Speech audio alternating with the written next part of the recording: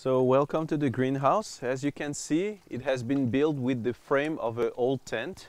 So 4 years ago we changed the tents, and so we kept one for spare parts, and with the extra bits and pieces we have simply built this very handy greenhouse. This is where we sow our first seeds to have the little sprouts that we will then transplant into the garden. And so Sandra likes to experiment. 3 years ago we found a very nice little shop in Dordrecht, south of Amsterdam, and they specialize in old seeds, forgotten seeds. And so Sandra really treated herself by buying a lot of them. So a lot of perennial plants and other vegetables. And so every year she experiments by adding few more seeds to her collection. But the main attraction here is this system. It's called an aquaponic system. So basically you put together two systems. The first one is aquaculture and the other one is hydroponics. So how to grow vegetables without any soil. So in this tub here you just have some clay beads, and you use it simply as a base where you can put your plant and where they can grow. So the idea here is that you will simply use the water of the fish. So the water is getting richer because of all the excrement, the fish breathing in it, and all the leftover food that falls at the bottom. All that will simply be sent by this pond into this grow bed, and here the plants will take from the water what they need to feed, and at the same time the bacteria growing at the root of the plants will contribute to purifying and cleansing the water.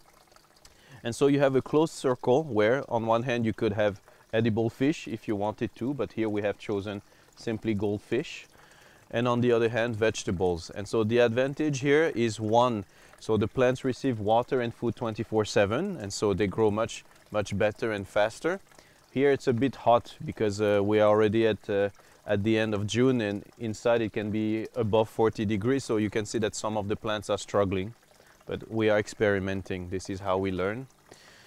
And also, well, if you wanted to, you could raise some edible fish. So I have done some experiments with local fish like carps and perches and catfish and so on. But so far, goldfish are the ones who are quite happy in this little volume. And so, for example, here I'm growing also a lot of aquatic plants, including this this duckweed. Sorry. So you can find it very easily in any of the ponds in the area, and basically you take a handful and you just feed it here to the fish. Et voilà. And so another advantage of an aquaponic system is how much water you can save. If you would take the same volume separately in aquaculture or hydroponics, you would waste a lot of water, simply because, for example, in this water at one point the water will saturate with all the excrement and all the nitrate that the fish produce, and so that's why you need to renew the water quite often. And it's the same with the hydroponic system. After a while the water will saturate with all the fertilizers that they use to feed the plants, and at the same time so you renew the water quite regularly. But here with the closed system you don't have to do anything. You just let it find its balance. You check the pH every now and then to be sure that everything is okay, but that's it. So an aquaponic system uses only 10% of the water that you would otherwise use for aquaculture or hydroponics. So it's very handy, very compact little system.